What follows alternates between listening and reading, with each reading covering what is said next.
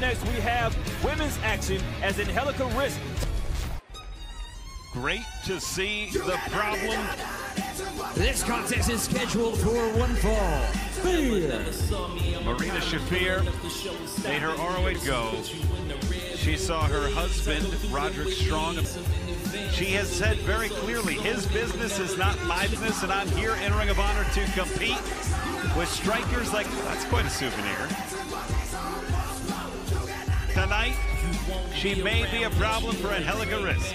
Stepped up to two of the baddest women in Ring of Honor. That's what we need in the women's division, but I would love to see straight MMA, straight business, straight bar. Ring the bell. And the code of honor adhered to. But it's amazing because Shafir's in such control. She's going to hold on to that wrist, and she's not going to let it go. Marina's a master of the barefoot fighting. Yeah. She will open you up with strikes and then lay a submission on. It's not the way a regular wrestler throws another wrestler. Absolutely cold-blooded caprice. She's doing this, mostly with doesn't get paid by the hour. It is to incapacitate, putting you in place, putting you in bad positions. You know what's funny though? For a different day as Shafir.